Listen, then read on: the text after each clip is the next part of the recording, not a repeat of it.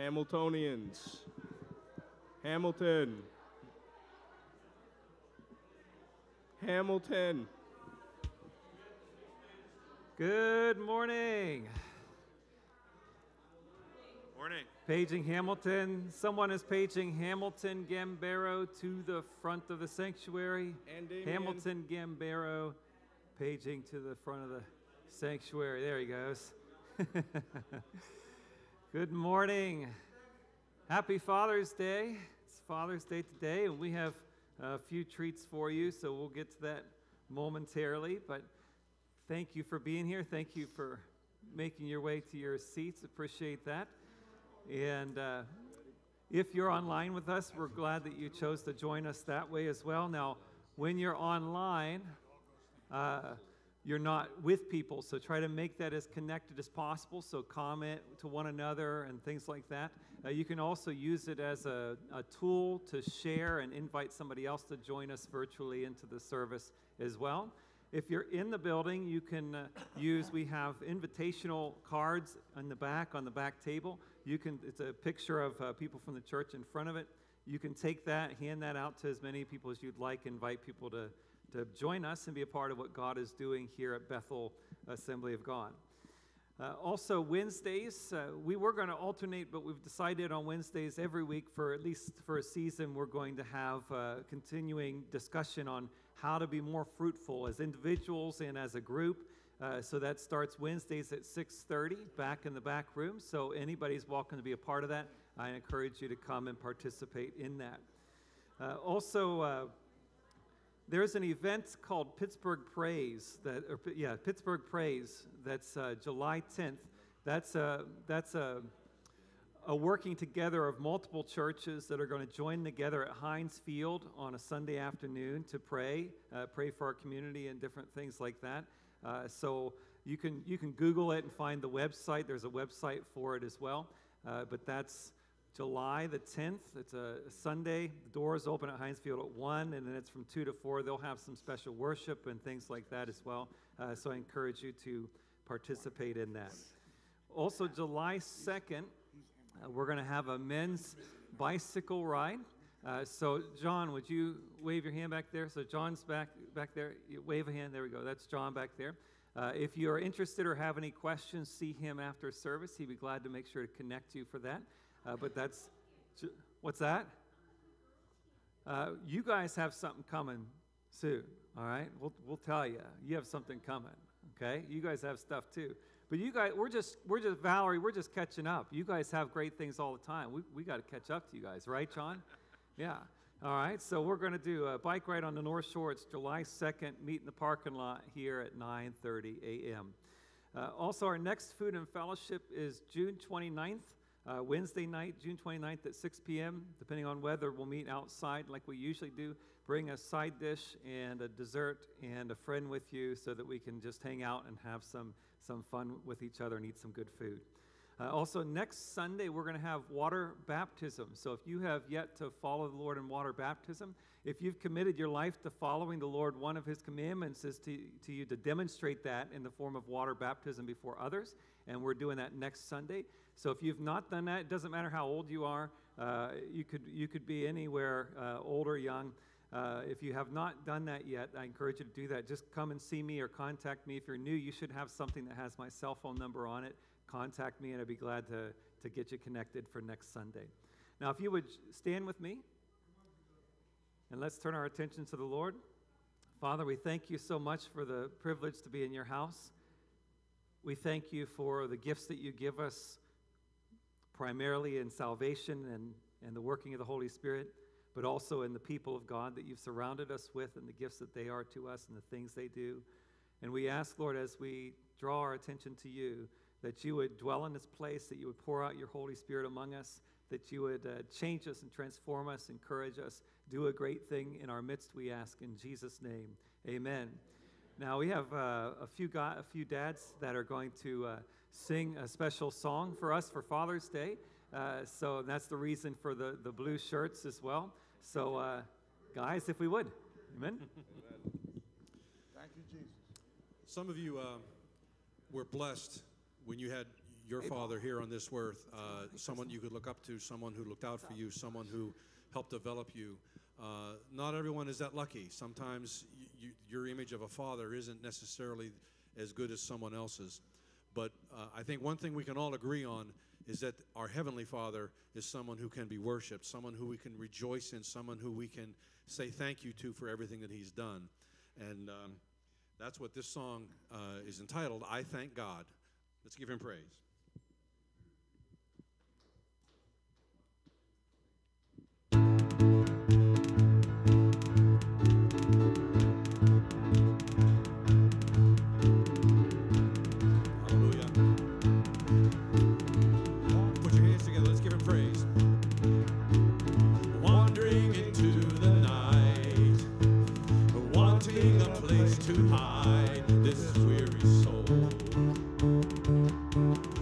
Bag of bones. I tried with all my might, but I just can't win the fight. I'm slowly drifting, a vagabond. And just when I ran out of road, I met a man I didn't know, and he told me that I was not.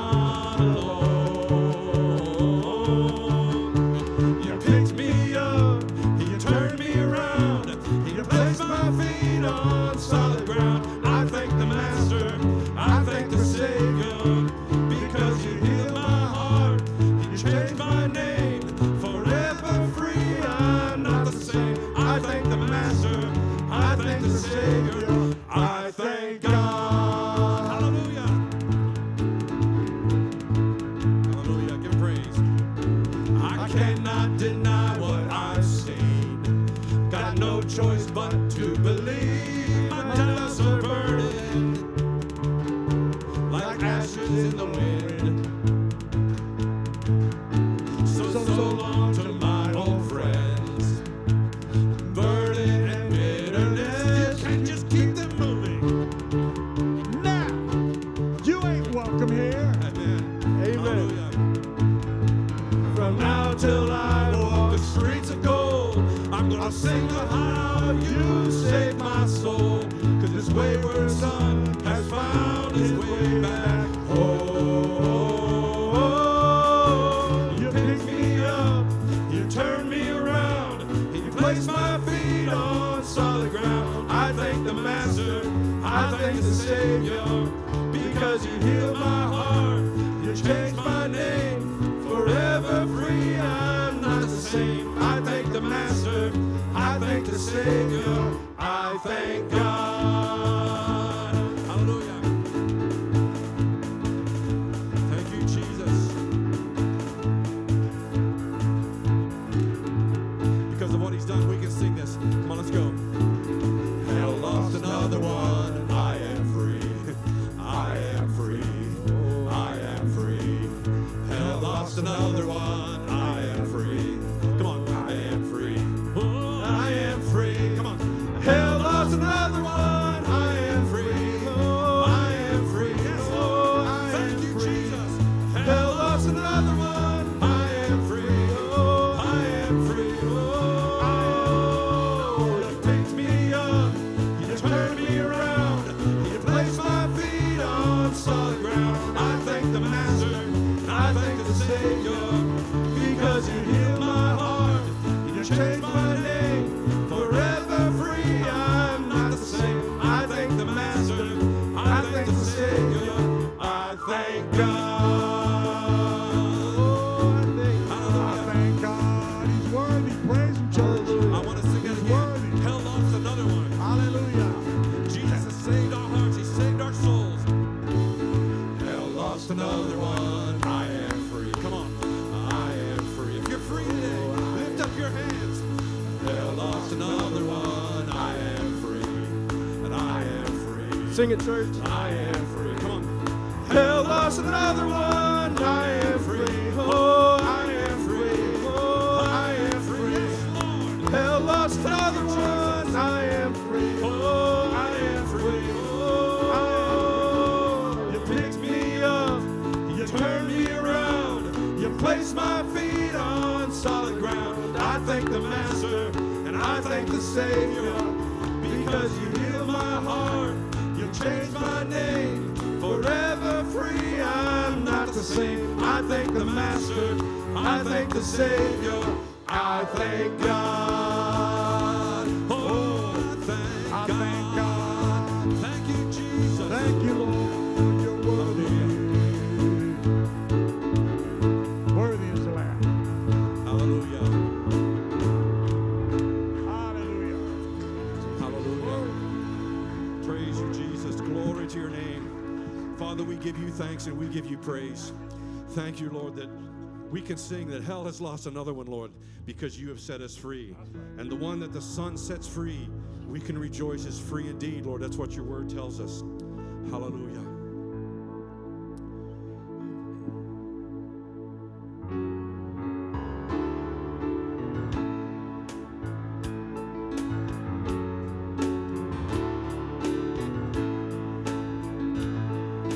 From the struggle there will come triumph. You are strong in my weakness. Thank you, Jesus. And out of pain I see rejoicing. For you rise out of brokenness. For you rise out of brokenness. Come on, praise him. And I will dance in the midst of the fire. And I will sing in the eye of the storm. And I will shout, you are faithful, for yes you are, Lord. The victory is mine, 'cause the battle is yours.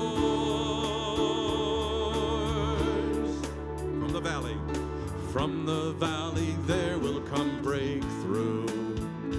Hope will rise with our praises. Offer up your praise.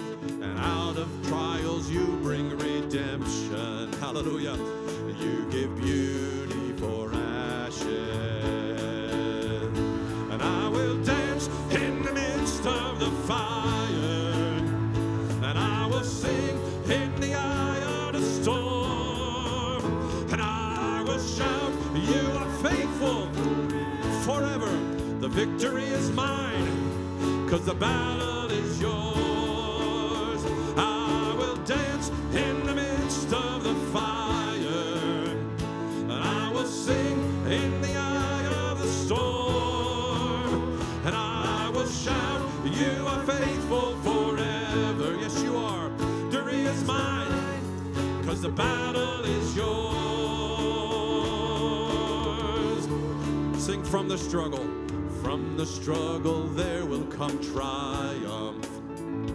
You are strong in my weakness. That's right. Thank you, Jesus. And out of pain I see rejoicing. For you rise out of brokenness. He takes your brokenness. You rise out of brokenness. And I will dance in the midst of the fire. And I will sing in the eye of the storm. And I will shout, you are faithful forever. The victory is mine, 'cause the battle is yours. Oh, I will dance in the midst of the fire. I will sing in the eye of the storm.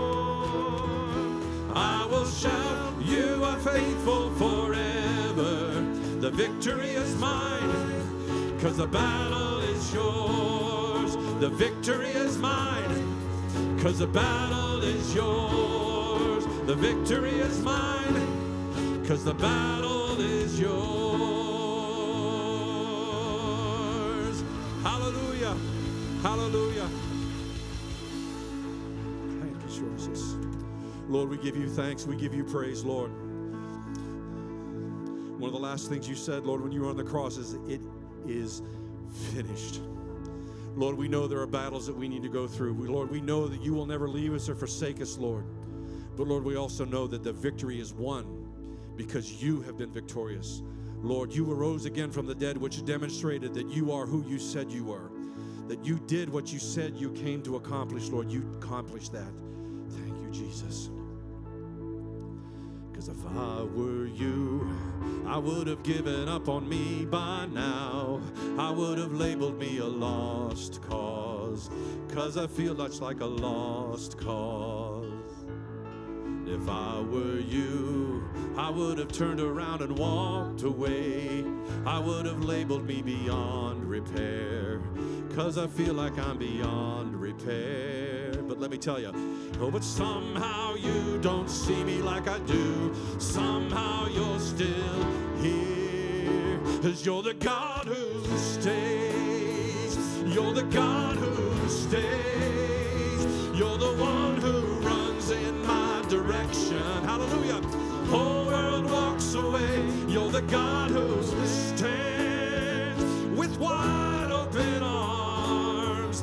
And you tell me that nothing I have ever done could separate my heart from the God who stays. Thank you, Jesus. I used to hide every time I thought I'd let you down. I always thought I had to earn my way, but I'm learning you don't work that way. Hallelujah. And that somehow you don't see me like I do. Somehow you're still here, 'cause you're the God who stays. You're the God who stays. You're the one who runs in my direction. When the whole world walks away, you're the God who stands with wide open arms. And you tell me nothing I have ever done could separate my heart from the God who stays. You're the God who stays. You're the one who runs in my direction.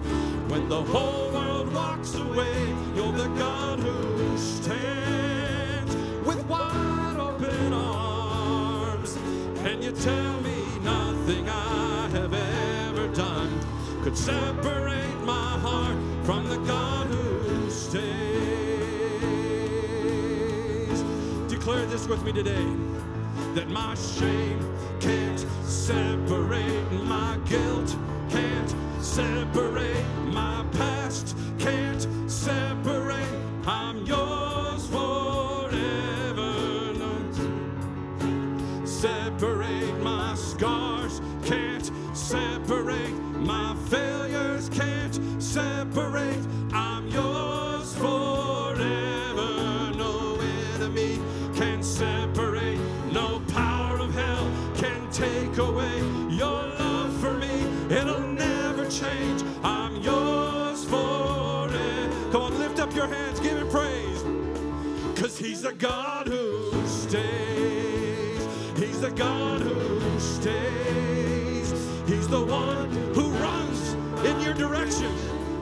When the whole world walks away, you're the God who stands with wide open arms. And you tell me nothing I have ever done could separate my heart from the God who stays. Who's the God who stays? He's the one who runs in our direction. When the whole world walks away, you're the God who stands with wide open arms. And he tell me nothing I have ever done could separate my heart from the God who stays. Oh God, I'm so thankful that you stay. God, I'm so thankful that your mercies are new every morning. Hallelujah. Thank you, Jesus.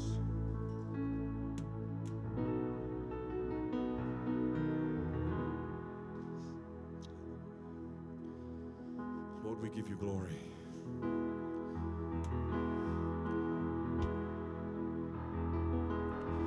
Blessing, honor, strength, and power,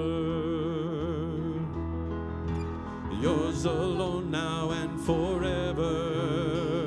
We give you praise. Because love this world could never stop. There is no one like our God, reaching down to touch the broken. Mercy breaking through this moment. Faithful. Faithful is the one who saves. Worthy is your name. Oh God, the glory is yours. The kingdom is come and the battle is over. Jesus, in your name we rise, and the glory is yours. The glory is yours. Oh God, the glory is yours. The kingdom is come and the battle is over. Jesus, in your name we rise. The glory is yours. The glory is yours.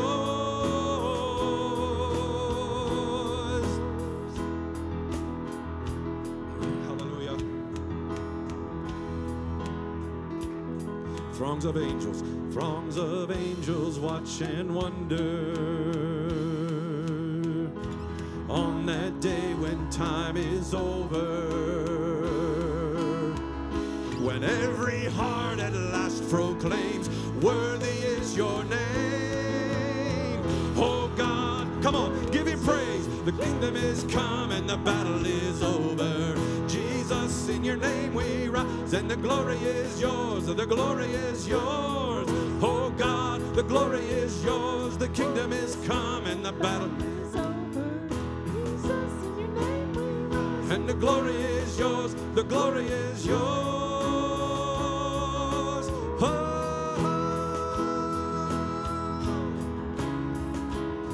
There's no one like our God. Let's give him praise. Come on. Nobody beside you. There has never been anyone, anything like you.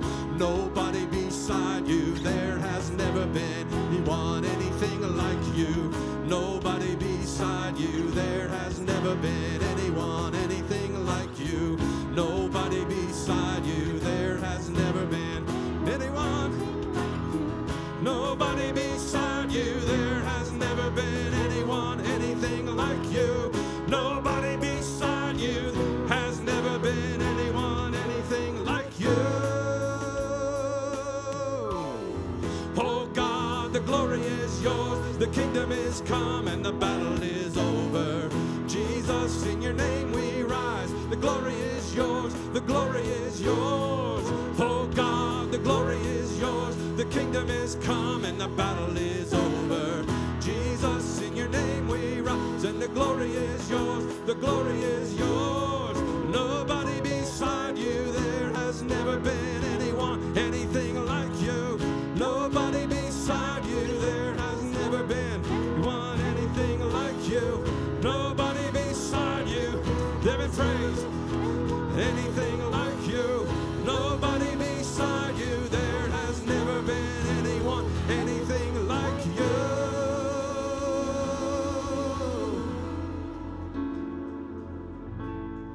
Hallelujah. Praise you, Jesus. There's none like you.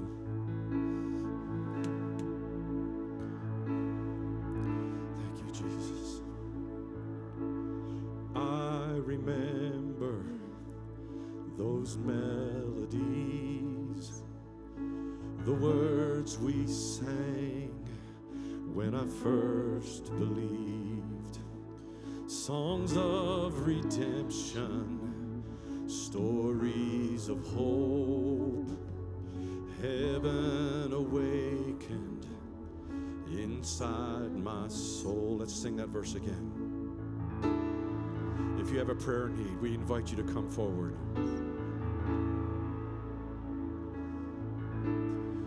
As we stand before our God and worship him, I remember those melodies, the words we sang when I first believed.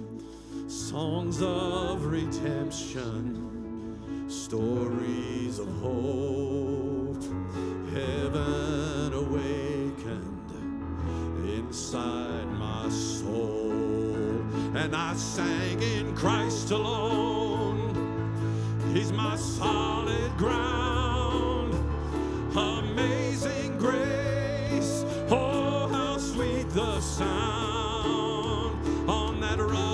cross. My Jesus paid it all because he lives. This is my song.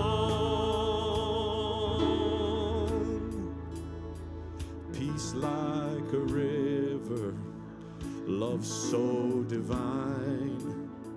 Those words kept singing through the darkest nights.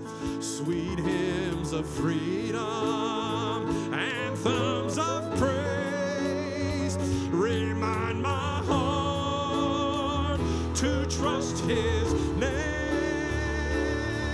'Cause in Christ alone, he's my solid ground.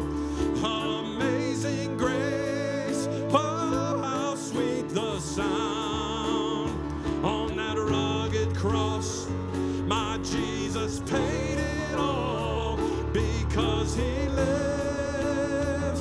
This is my song. Sing Christ, in Christ alone. Come on. My solid ground, amazing grace, oh how sweet the sound. On that rugged cross, Jesus paid it all because he lives. This is my song. This is my story, 'cause this is my story. This is my song. Hallelujah. Praising my Savior all the day long. Blessed assurance, glory divine. Oh, hallelujah. Jesus is mine. This is my story. This is my story. This is my song. Praising my Savior all the day long. Blessed assurance, glory divine. Oh, hallelujah.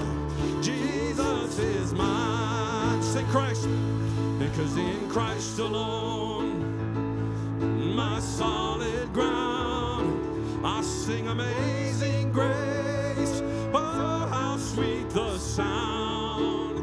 On that rugged cross, my Jesus paid it all because he lives.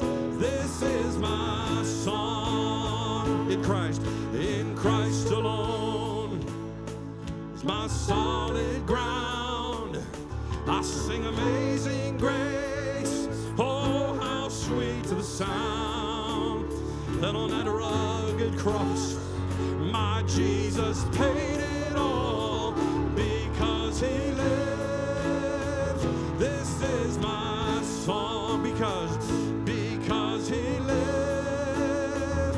This is my song because he lives. This is my song.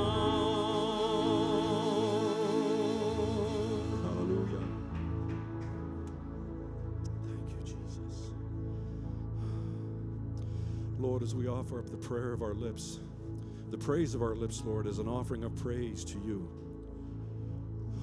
Lord, we welcome your Spirit here among us, Lord, to do your work, to change us, Lord, and to mold us. Thank you, Jesus.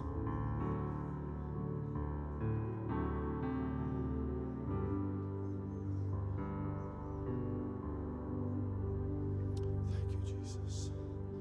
We welcome your presence, Lord. We give you praise.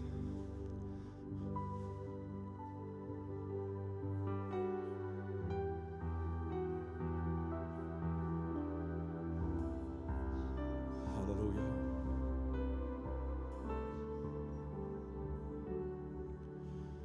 When I stand before your throne, dressed in glory not my own, what a joy I'll sing of on that day. No more tears or broken dreams, forgotten is the sinful me, and everything as it was meant to be. And we will worship, worship forever in your presence. We will sing, we will worship, worship you, an endless hallelujah to the King.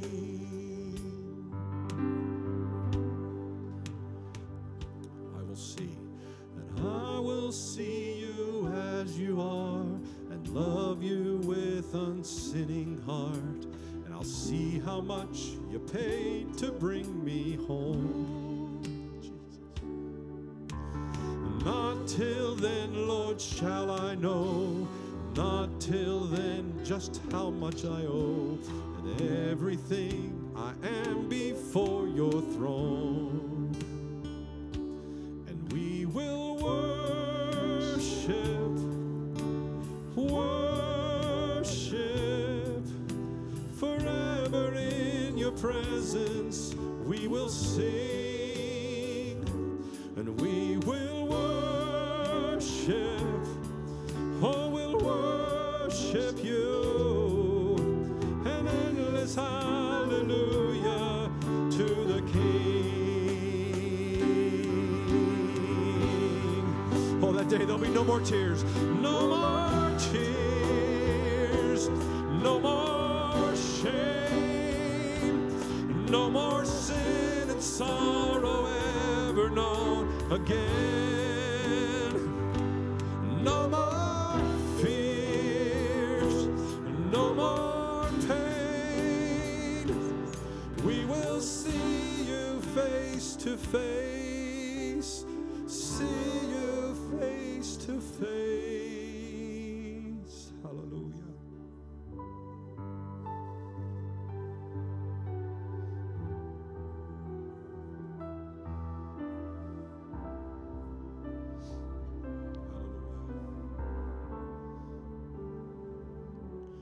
And we will worship, worship.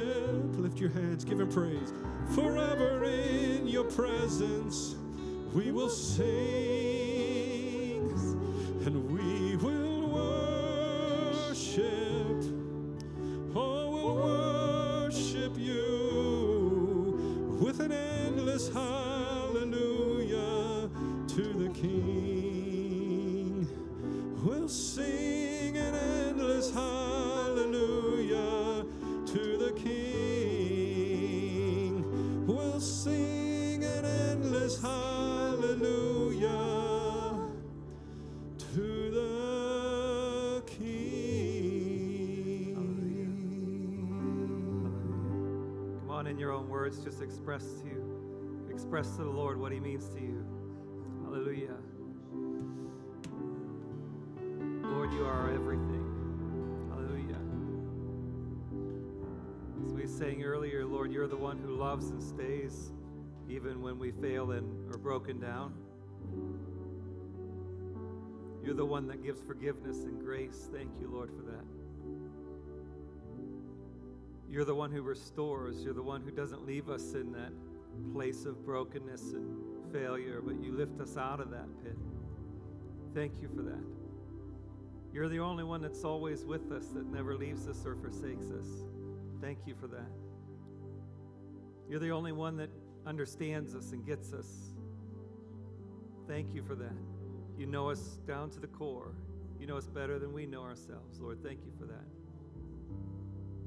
You're the only one who has all the answers. You're the only one that knows when to give them and when not to give them. Thank you for that. You're the only one that can make us feel a certain way. You're the only one that can empower us to do certain things. Thank you for that, Lord. And you are the only one, Jesus, you are the only one by which men must be saved. You're the only hope. You're the only avenue to eternal life. The only one. And we thank you for that. We thank you for your willingness to dwell with us and work in our lives. We thank you for your willingness to draw us together, to create people and gift people and put them in our lives. We thank you for that. We thank you for the incompleteness and the flaws of the people you've placed into our lives, Lord. They demonstrate for us how great your grace is. They demonstrate for us how we can be accepted because we are filled with flaws and brokenness. And we ask, Lord, on this day, as we turn to your word, as we get ready to give, after that, as we continue to fellowship before we go, that you would be at work in us, Lord, that you would reveal to us many things, that you would open our eyes to see what we need to see, Lord. You would open our eyes to see the way you see, that you would soften our hearts to feel the way you feel, and our minds renew them so that we can think the way you think. Be at work with us. We open ourselves to you, that you would have your way. We thank you for your persistency, Lord. We thank you for that. We give you all the glory and the honor and the praise. In Jesus' name. And everyone said, amen. Amen. God bless you. You could be seated. Amen. He is faithful, isn't he? Amen. If the ushers would come and prepare to receive the Lord's tithes and offerings this morning, and as they prepare to come, if you're online with us this morning, you can give that way. There should be a link available to you. If you're here, you're also able to give online. We thank you for your generosity. It's a choice. You know, nobody makes you give. You can choose to give, and it's a choice that you make, and it's a generous one that you have made week after week, and we greatly appreciate your financial contributions in helping us do what we do. So, Lord, we thank you for the gift that's about to be given, and we ask that you would bless it, you would help me and the leadership team to use it well, to further your kingdom and bring honor to you, and to touch other people's lives. And those that give, Lord, that you would demonstrate yourself faithful, that you would provide for their every needs despite releasing some to you. We trust in you with this morning. In Jesus' name, amen. Thank you, gentlemen. If you would turn with me to Ezra chapter 3 this morning, and you should have a basic outline handout. If you do not, just raise your hand and someone will come along. So we got a few. So those will be coming to you. Just keep your hand up. Someone will bring that to you. Ezra chapter 3. Go into Ezra chapter 3 this morning. Again, you have a handout there. And again, like we were saying last week, I think some of us are patient to some degree. Did anybody feel like you're patient a little bit? Okay, I'm patient some. You can tolerate some, okay? So we're patient to some degree, and we don't expect everything to be perfect. You know, we don't expect everything to work out exactly like we hoped all the time. But when it begins to get frustrating is when nothing seems to be working out, or when there seems to be no progress at all. You know, like you're trying to improve your financial situation, and you're okay that it's taking some time, and you're okay that it's not happening quickly, but you just want to see some progress, right? You just want to see some movement in the right direction. Maybe it's your relationships or your health. Isn't that irritating? The older you get, it's like I keep going backwards. You know, but it just doesn't get better, it keeps getting worse. Your relationships, like I said, more importantly, your spiritual growth and well-being and the advancement of God's kingdom, or maybe the spiritual state of your children. And you're okay if they're not perfect, right? You know, we love our kids. We're okay if they're not perfect, but we just want to see some progress, right? Some movement in the right direction. And that's what makes us frustrated, is when there's no progress. So what do we do with that? You know, is there something we can do to make sure that more progress happens? Does God even care about that? And I believe he does, and we see that begin to happen in the book of Ezra, and we'll eventually move into the book of Nehemiah. But the first step, and even today the second step, is kind of confusing because when you think, let's make progress, so like if you have a room in your house, have you ever had children that you have a room in your house? Like just the other day, we have a room in our house that's just torn apart because I don't know what happens. You know, when you have 4 kids, you blink, and all of a sudden everything's chaos, you know.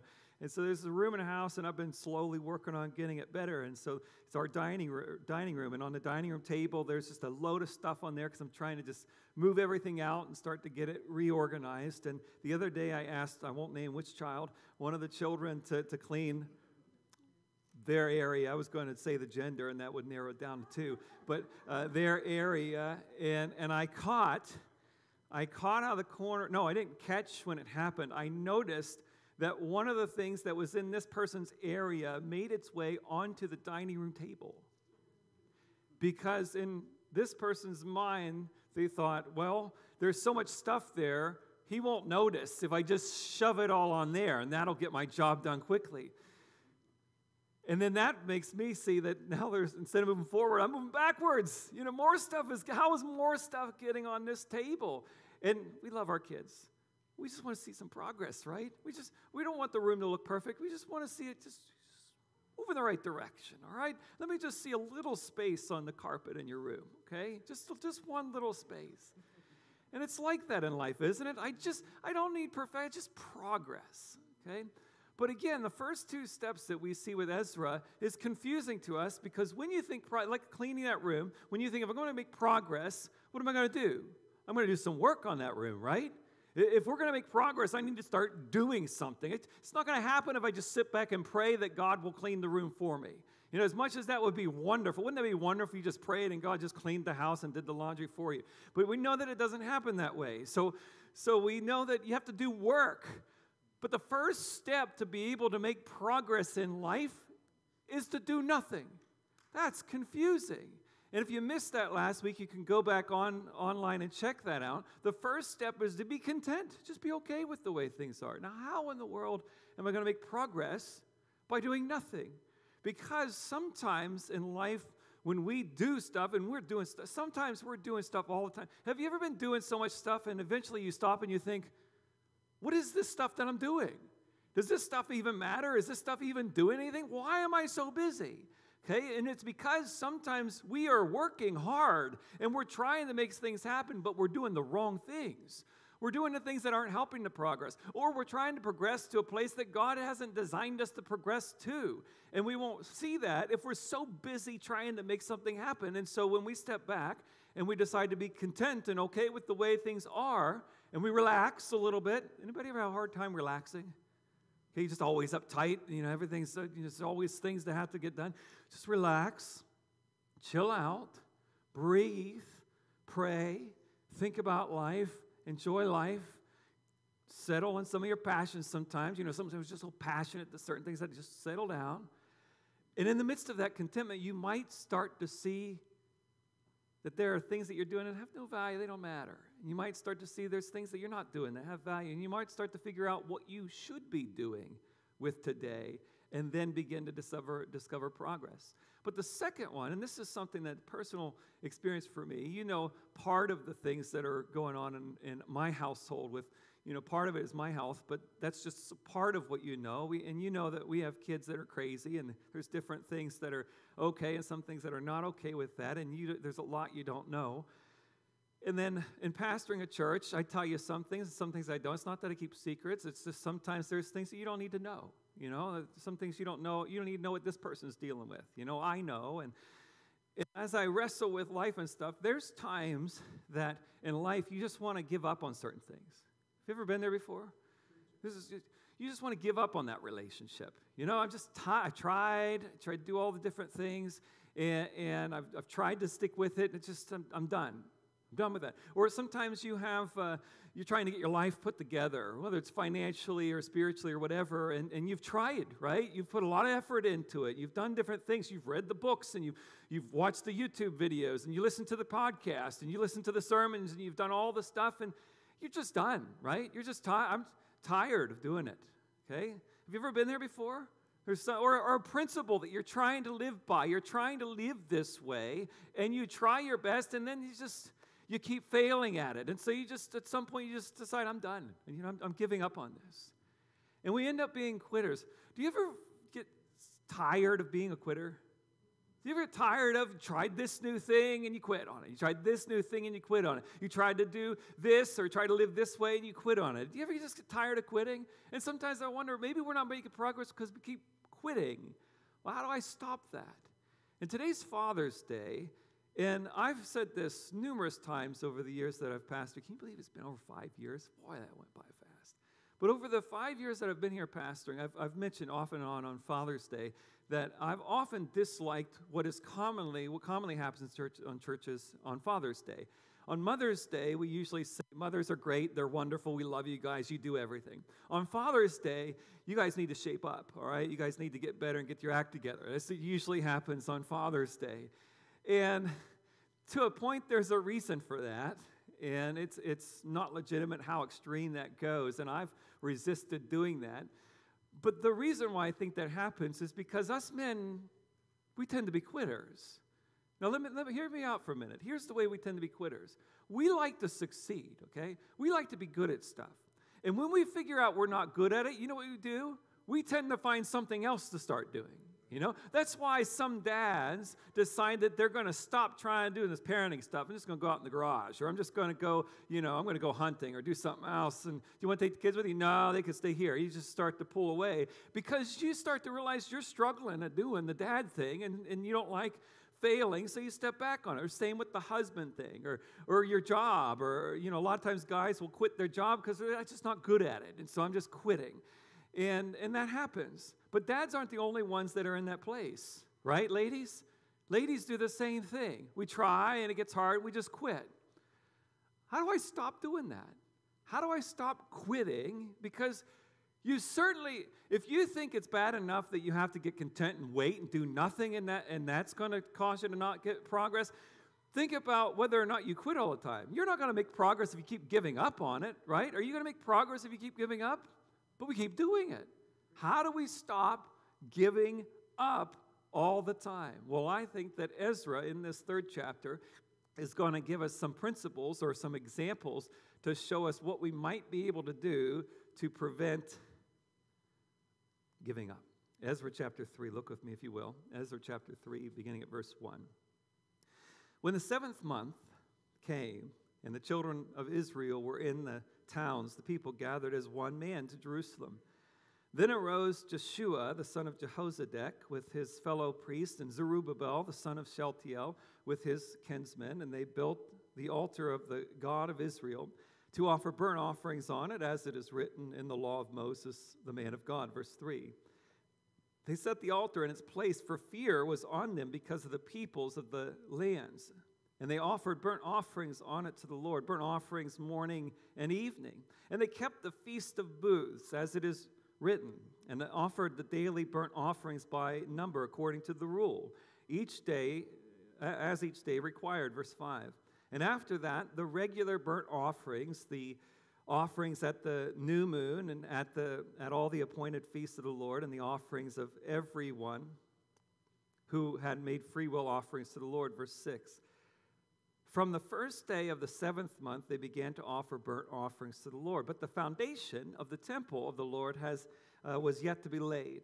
So they gave money to the masons and the carpenters, and food, drink, and oil to the Sidonians and the Tyrians to bring cedar trees from Lebanon to the sea, to Joppa, according to the grant that they had from Cyrus, king of Persia. Verse 8. Now in the 2nd year, after their coming to the house of God at Jerusalem, in the 2nd month, Zerubbabel, the son of Shealtiel, and Joshua, the son of Jozadak, made a beginning, together with the rest of their kinsmen, the priests and the Levites, and all who had come to Jerusalem from the captivity. They appointed the Levites from 20 years old and upward to supervise the work of the house of the Lord.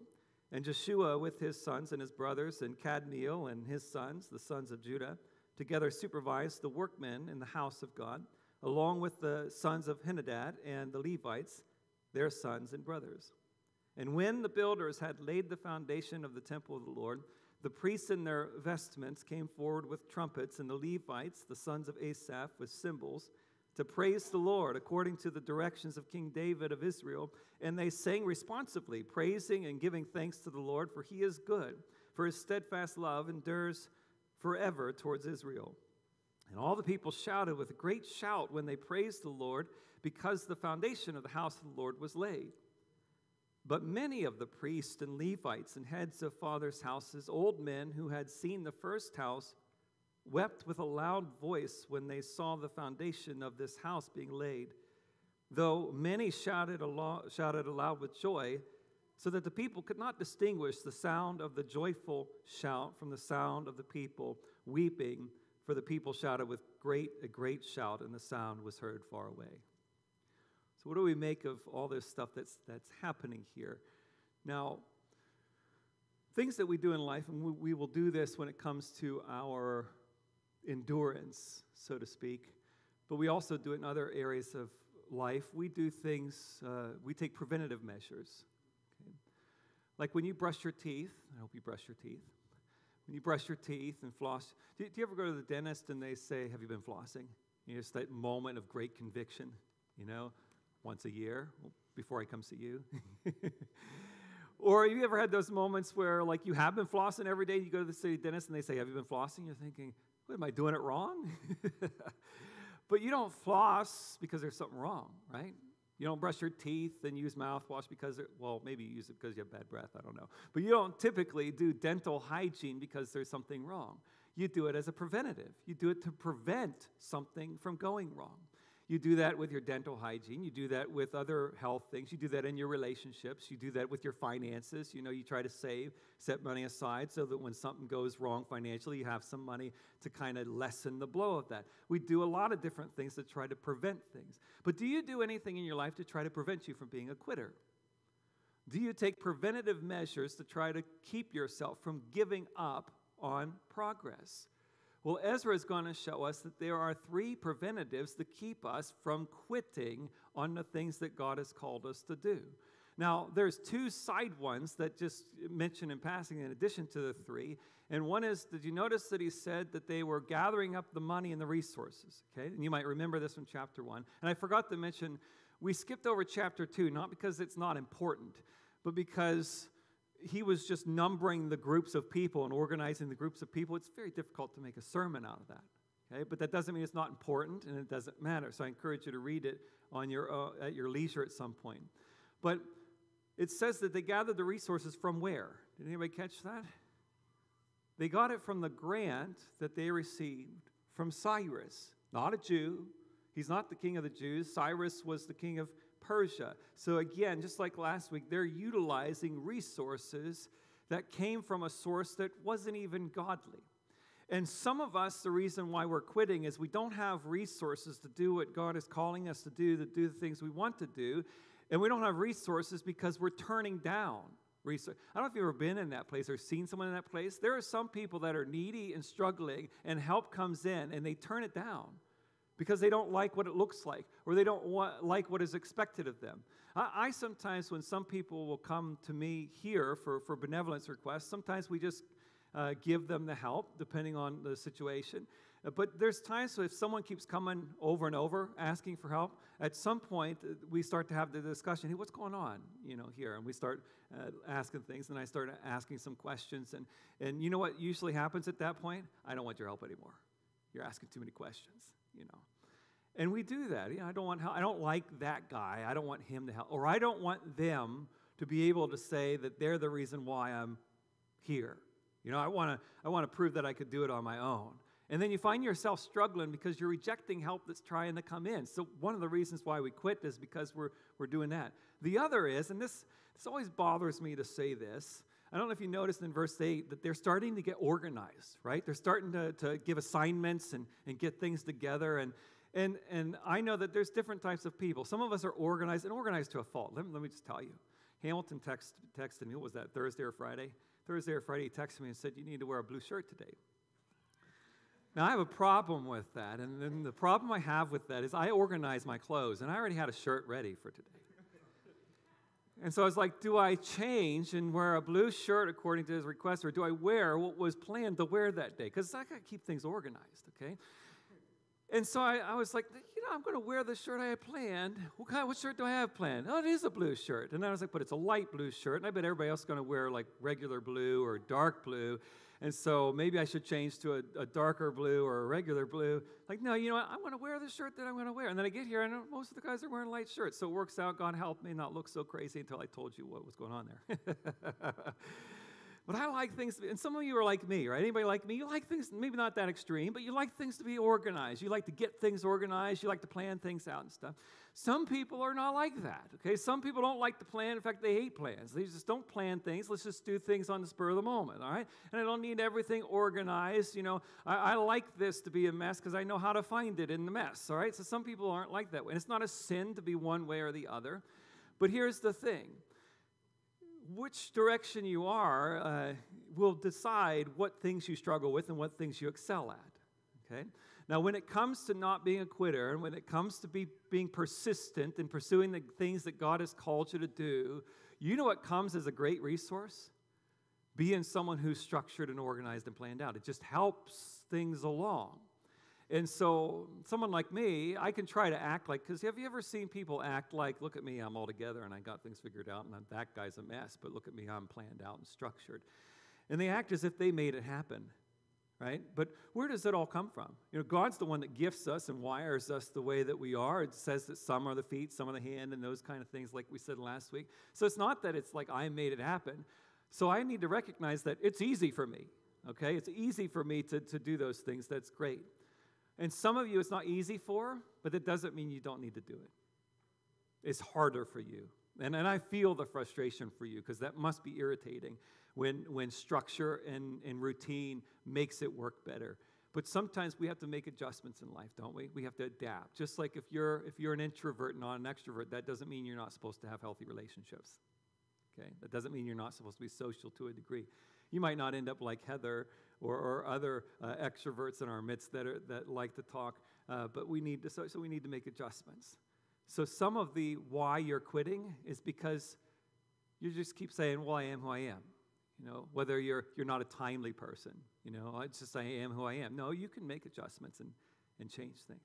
But those are just the two little things. So what are the big things? I want you to know what happens, what begins to happen in Ezra chapter 3. And this is actually curious to me because we're thinking progress. Remember here, 70 years in captivity. Okay, I want you to imagine that. 70 years with no freedom. 70 years you're enslaved. 70 years, some of you were born into it. This is all you knew. And all of a sudden, the doors become open and you're set free and you're liberated. In 70 years that you've not been able to go to the house of worship. 70 years, it's not really even been in existence. And now all of a sudden you're here, you're in Jerusalem, and you're capable of building the temple and beginning to do things. And did you notice that it says in verse 1, when the 7th month came? I want you to think about this for a second. You've been waiting 70 years. You get there, and notice it says the foundation had not been laid yet. 7 months, and they're not doing anything yet. They're not making progress. Why? Why aren't they making progress? You know what they were doing? They were sacrificing. They were offering sacrifices to God. They were worshiping. They were trying to make sure that they were following the laws and doing all the things that they weren't able to do, and they began to do the important things, even to the degree that it says that they laid the altar despite that they were fearful of the other people groups around them because there were other nations that were a threat to them. And so it's not only the temple they needed to rebuild at some point, but remember, Nehemiah will come in and they will build the walls. And back then, the walls around the city were meant for security. Where like today, we have a military and a police force, and we have different things to try to gain some form of security. Back then, they built walls around their city. And so they weren't safe. They were under threat, and they were new back here. Other people were ruling, and they needed to get some things done. But before they did it, 7 months before they did that. In fact, later in our chapter that we read, it said in the 2nd year, they began to rebuild or build the foundation. Now, that doesn't mean that it was 2 years in. It was during the 2nd year, so it could be, 1 or over 1 year. But you think about this. When you want to make progress, how long do you wait? You know, when you want to get things changed, how long do you wait? Do you wait 7 months? Do you wait a year? Do you wait 2 years? You start doing something about it, but they're waiting. Why? Because they recognize that there are some things in life that are more important than progress. That's infuriating to people who like to make progress. There are some things that are more important than progress, and those things are our relationship with and our faithfulness to the Lord, and our faithfulness to live the way He calls us to live. And there are some people that will sacrifice being involved in the body of Christ because they have certain financial pursuits and they have to do certain things with their job and their career. And because of that, they aren't doing the important things. Well, what am I supposed to do? I need to make progress financially. Well, these guys really are under threat, and they needed to make progress with the temple and with the walls, but they were waiting, trusting God that I need to make sure I do the essentials before I do those things. There are others of you that are sacrificing your relationship with your family for different pursuits that you have going on in your life because I just have to get this area right. I just have to make progress here. I have to do something about it, and that just takes up too much time. So I have to do these things, and you sacrifice your relationship with your families. You sacrifice your friendships. Some of you sacrifice your health because you just keep going and going and going and going. There's a reason why God gave us the Sabbath day.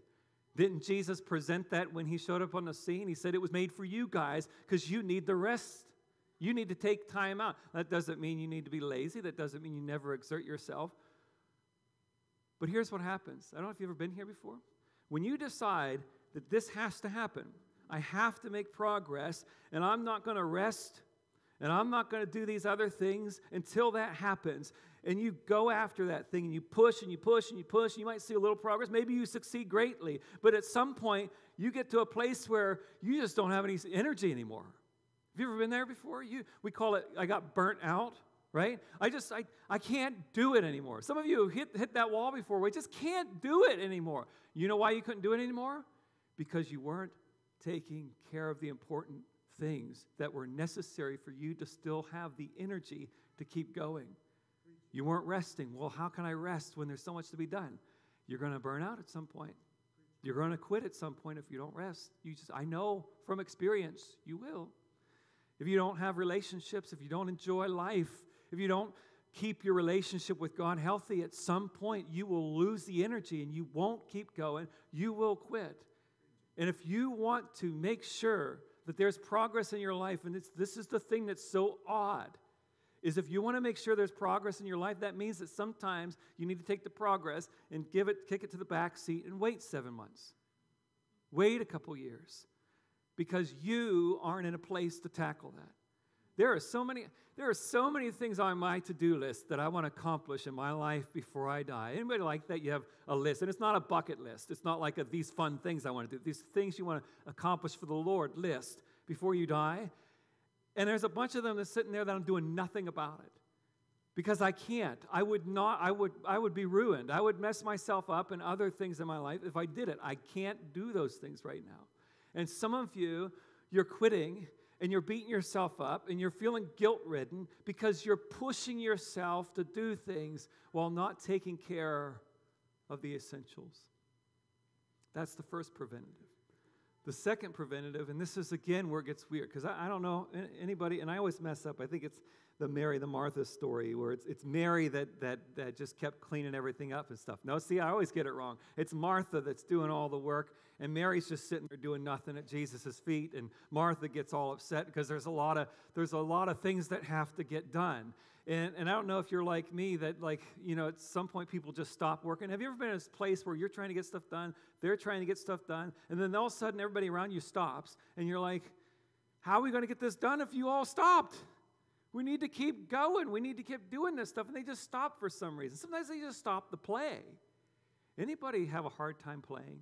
Come on, anybody who confess? Anybody have a hard time playing? You just take life so seriously. You just have to keep working. You have a hard time just stopping and playing, enjoying life. Here's the weird thing that these guys did. Okay? 7 months in, they finally get to doing some building of the altar. And then we're at least a year in, and they finally start laying the foundation. You think, all right, now we're going to get some work done, right? We laid the foundation. Okay, so we're going to start working. You know what they did? They started celebrating. They stopped again. And they started celebrating. Woohoo, look, we have a foundation. This is wonderful. Let's celebrate. Let's throw a party. Let's start worshiping. And you're thinking, all the workers are thinking, we're not done yet. Why are we celebrating? And here's the reason why. Have you ever, and again, it all feeds to this. Have you ever kept trying and trying and trying and trying and trying and trying and trying? And at some point you realized, I'm miserable. Have you ever been there before? You thought, I'm doing all the work. I'm doing all the right things that I'm supposed to do, but I don't feel happy. I don't ever feel happy. I always feel mad. And it's because you're focused on the end result. We just have to get there. All right, I just have to get there. Same with your spiritual journey and your growth with you and the Lord. I just have to get there. And you find yourself frustrated because you're never there. Did you know that? All the work is never done. It's not. It's not ever done. Your progress in any area of life, it's never done. You're never fully there. And if you're vested in that that's when I'm going to be happy, you're not ever going to be happy. And we miss the reality that we're not just meant to arrive at a destination. We're meant to be going to a destination. We miss that we're supposed to enjoy the progress that's happening. Okay, so you struggle with anger with your kids, as I do. Okay, and you try to not have outbursts of anger, and you just want to make it for a whole month with not ever getting mad at your kids. I want you to think about that for a minute. If you've had kids, that's difficult. That's hard. And some of you are thinking, that's not hard. You probably didn't have kids. Or you had that one kid that was easy that just never caused any problem or something. And you try really hard. You make it about a day or two because they were away at some camp. And then they come home, and for about an hour, you're good. And then you lose your mind. And then you're like, man, I just should give up on this. I can't do it. Because you're focused on the destination rather than the progress. And sometimes we have to realize that they didn't know it, but on the inside, I really wanted to let them have it, but I didn't let them have it.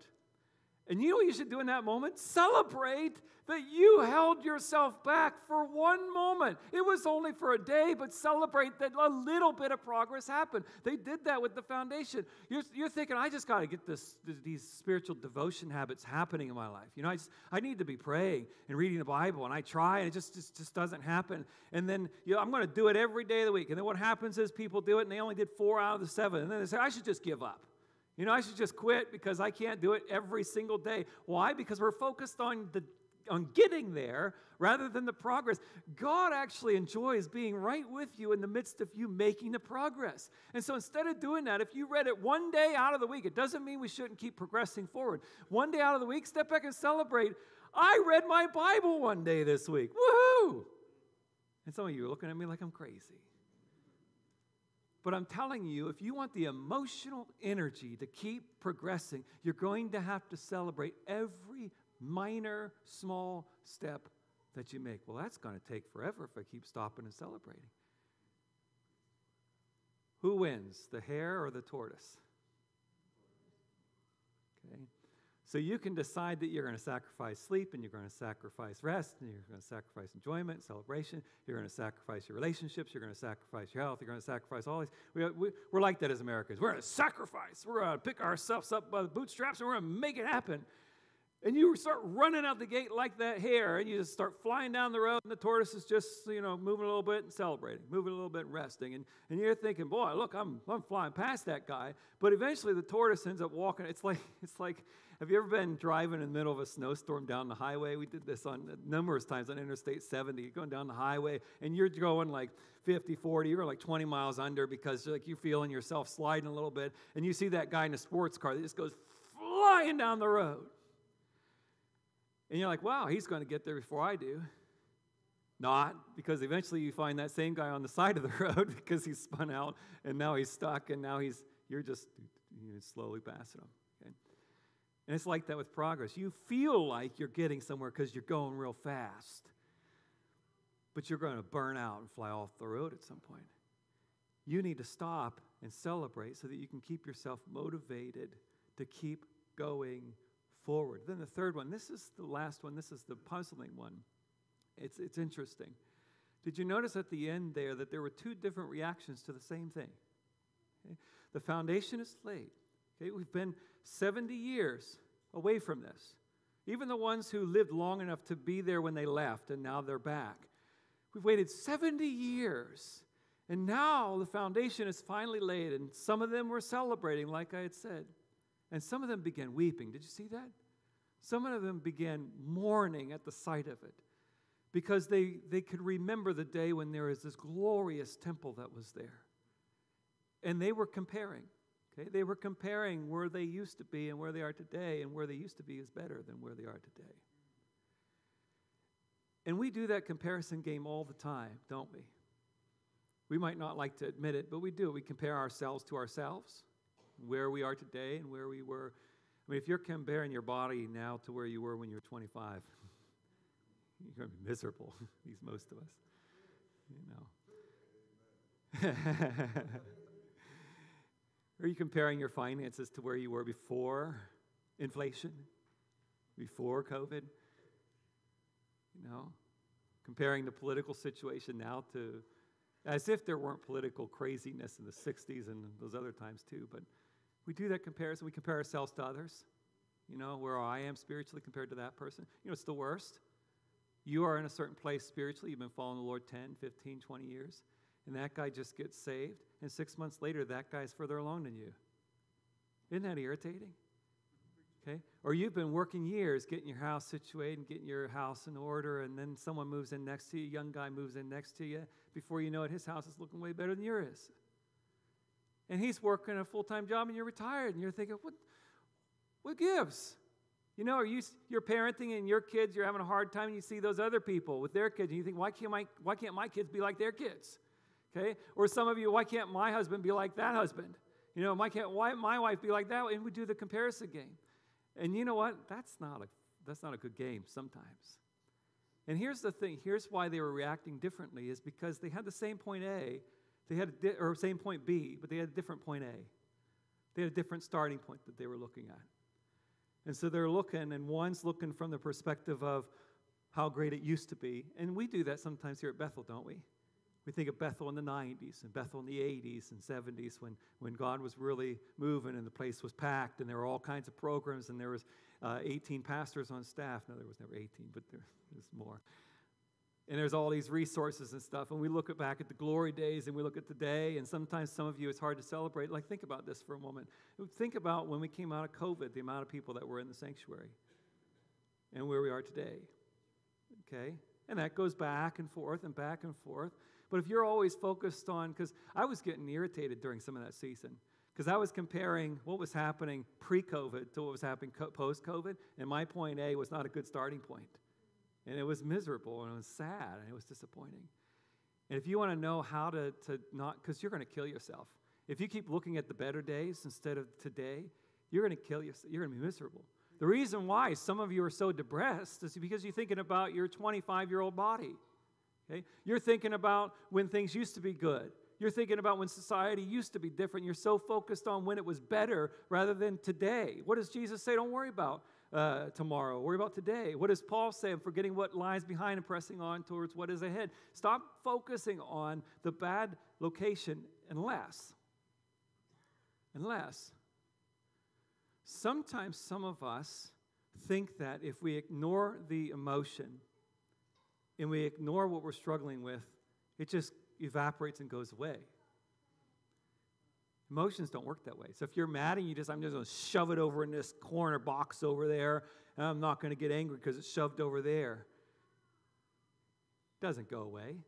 Just when you get the right prick, all of a sudden it's right back there. Or the sadness or the pain, the emotional pain that you have over whatever it was that you suffered and went through. You think if I just shove it over in that box over there and pretend it doesn't exist, I won't feel that pain anymore. And it just keeps showing up, doesn't it? You know why? Because you didn't decide to face your pain before you moved on. And see, I don't know what to do with this ending here because, you know what's interesting?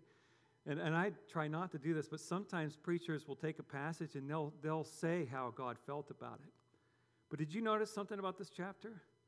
God didn't tell us who responded incorrectly. Did you notice that?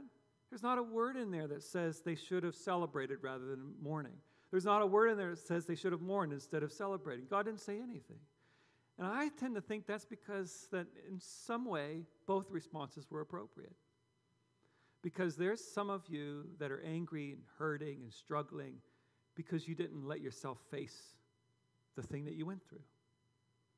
And you've given up on life, and you keep failing because you think, I'm just supposed to be happy. Don't we do that in Christian communities sometimes? Rejoice in the Lord always. So that means I should be happy all the time about everything. Don't we do that with some hyper-spiritual, name-it-claim-it people? No, don't. I love it when I'm sick, and pre-COVID, because now when you're sick, you never run anybody. But when you're sick, have a cold or whatever, and then I say to someone, yeah, I have a cold, and someone says to me, don't say that. As if me admitting that I had a cold is what gave me the cold. It showed up before I admitted it, by the way, but anyway. But we're like that. We're like, no, don't. Just pretend like you're not sad. Okay, just pretend like you're happy. Have anybody ever tried to do that? That's not a good prescription for joy. It just doesn't happen. Right? So you need to do both responses. We need to, when we're hurting, when we're angry, we need to face that anger. I'm telling you, it feels so much better when you go to the person and kindly and gently with respect, and you talk through, hey, I'm mad at you because. I'm angry, that bothered me because. Maybe it shouldn't have. Maybe I was wrong. Maybe I even reacted wrong, but this is why that bothered me.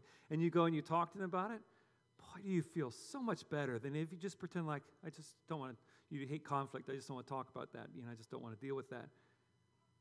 You feel so much better because you dealt with the emotion. But some of us decide that because it's important to deal with the emotions, we decide to drop everything forever and just stay in our emotions. We never recover. And God doesn't want us in either of those places. Will you stand with me? Worship team, will you come and prepare to lead us?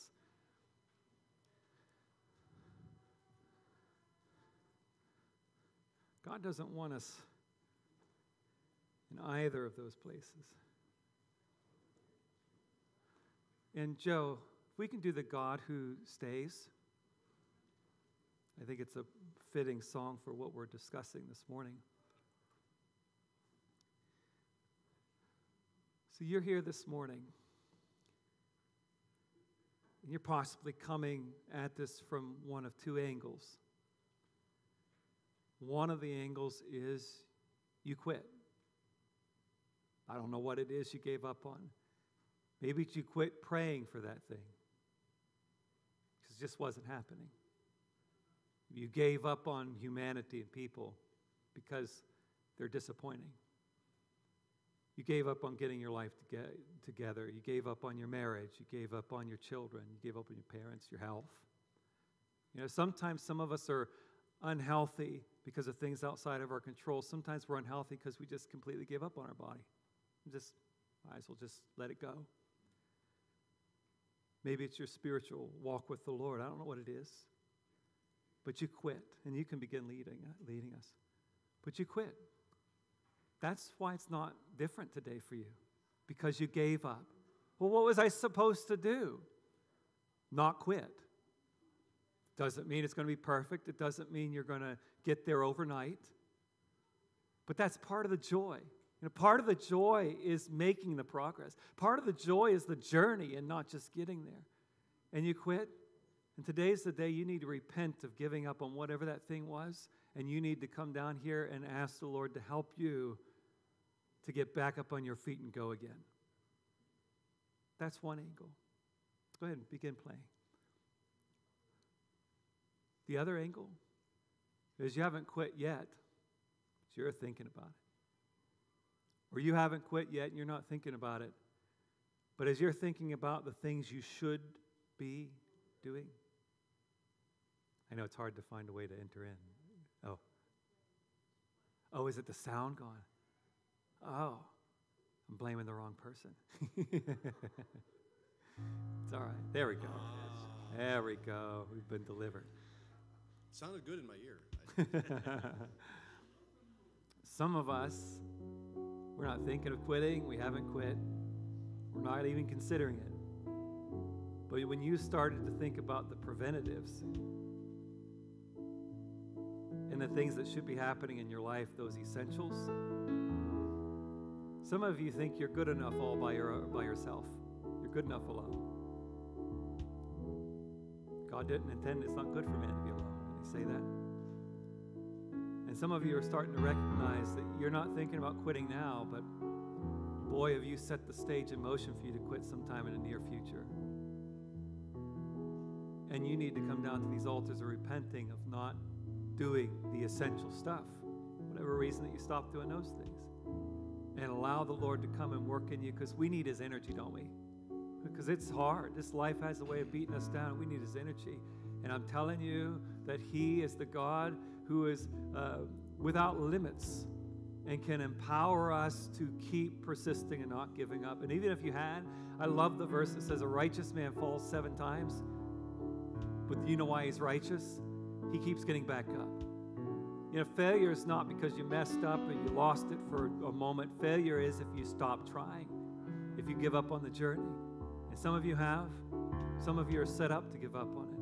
And you need to come down, right? They're going to lead this song for us, and the words are appropriate. Let's let him change us. Let's let us get us back on the right track this morning. Come and seek him.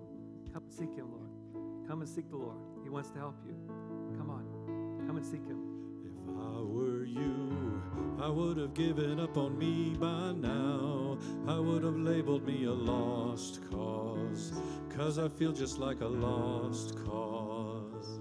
If I were you, I would have turned around and walked away. I would have labeled me beyond repair, 'cause I feel like I'm beyond repair.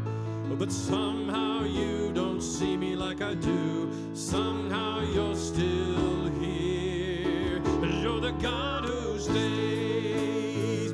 You're the God who stays. You're the one who runs in my direction.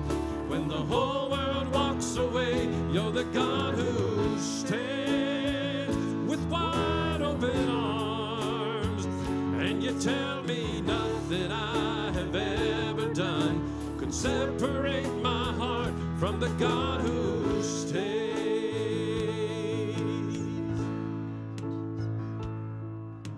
I used to hide every time I thought I'd let you down. I always thought I had to earn my way, but I'm learning you don't work that way. Oh, but somehow you don't see me like I do. Somehow you're still here. You're the God who stays. You're the God who stays. You're the one who runs in my direction. When the whole world walks away, you're the God who stands with wide open arms. And you tell me nothing I have ever done could separate my heart from the God who stays.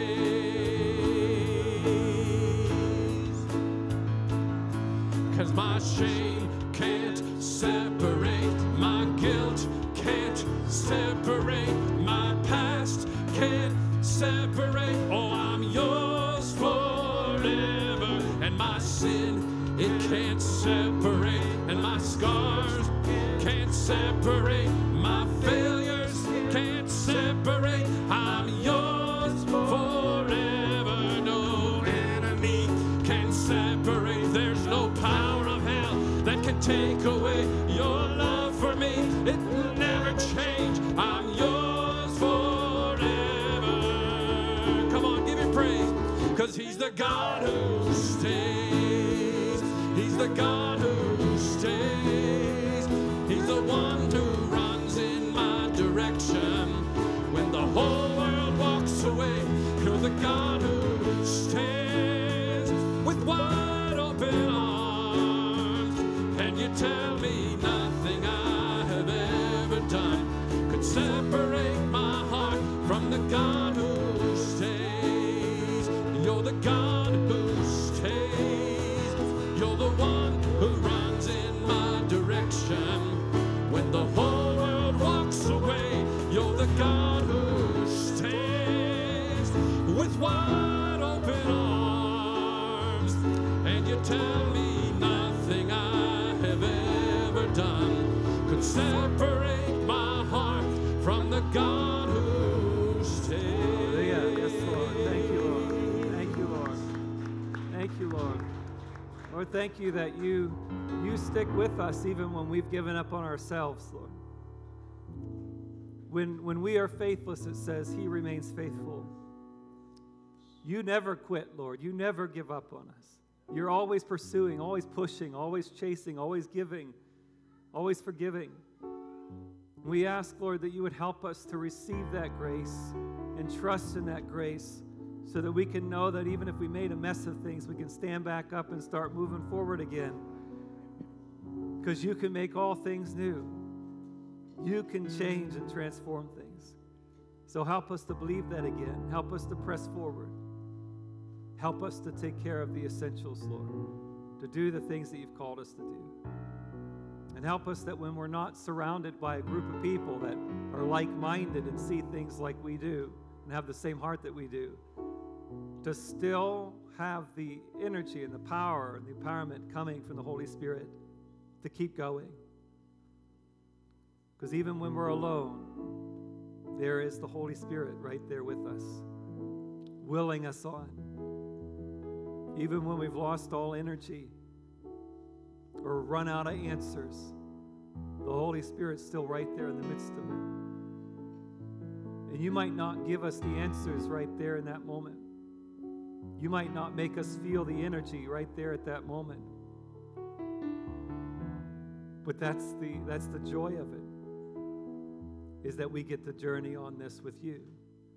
And so help us to become what you've called us to be. And help us to keep moving. In Jesus' name, amen. You know, a number of people in here have been married for many decades. And you will probably know and be able to testify to this reality that your life and your marriage and your relationship and your family and your household wasn't perfect, isn't perfect still today. But it's that those people stuck with you through it. It was the joy of the making it through it together that's really made you guys close. Isn't that what usually happens? It's those tough times that really drive us together. We try to get rid of those, but those are the things that make things happen. And you know, we just sang that the Lord has wide open arms towards us, and he's the God who stays and stands with us. And yet it says that we are his hands and his feet. Doesn't it say that? We are the representation of Christ to the world. And so my question for you is, are you giving up on people that are around you? Or are you staying with them? And when I go on hospital visits, you know what people usually want? They don't want me to have all the answers. They don't want me to change everything. You know what they want? They just want me to be there. Staying with people means so much. And so let's do that, amen? So when you leave here in a moment, it looks like they're going to sing again. When you leave here in a moment, I'm going to dismiss you. They'll begin singing. But men, there's some gifts for you. Is that ready? Both things, okay? We have a gift packet of coffee for you guys. It's home brewed from a friend of mine. So we have a gift of that for you. And John and the men's ministry also has, and the kids have some donuts for you as well. So I know guys that get all the good things, don't they? But that's for you for Father's Day. Thank you for being dads for your family. Thank you for being husbands and staying with them. And we appreciate you, dads. We appreciate you, men. And next week we have our missionary joining us next week to share with us what's going on in the mission field. So please be there for that. But I love you guys. Thank you for being here. God bless you. See you next Sunday.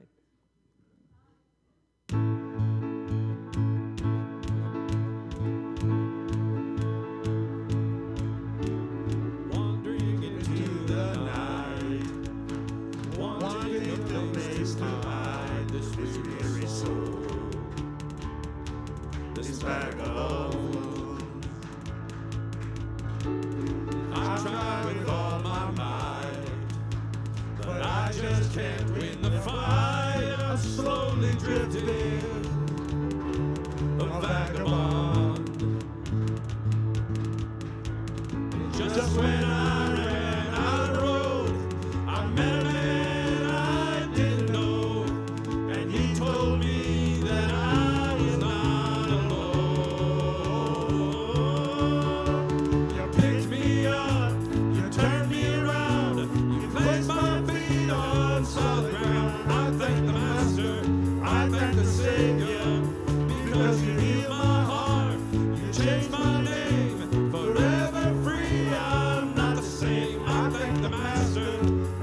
the Savior. I thank God.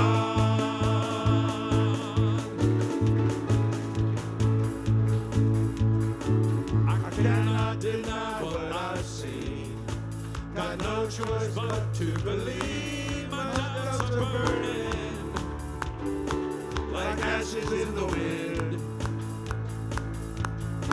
So long to my old friends, burden and bitterness. You can't just keep them moving. Now, you ain't welcome here. Amen.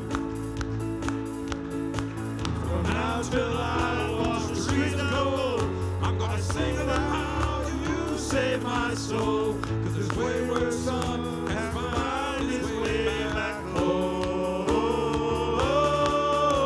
You picked me up, you turned me around, you placed my feet on solid ground. I thank the Master, I thank the Savior. Because you healed my heart, you changed my name, forever free. I'm not the same. I thank the Master, I thank the Savior. I thank God.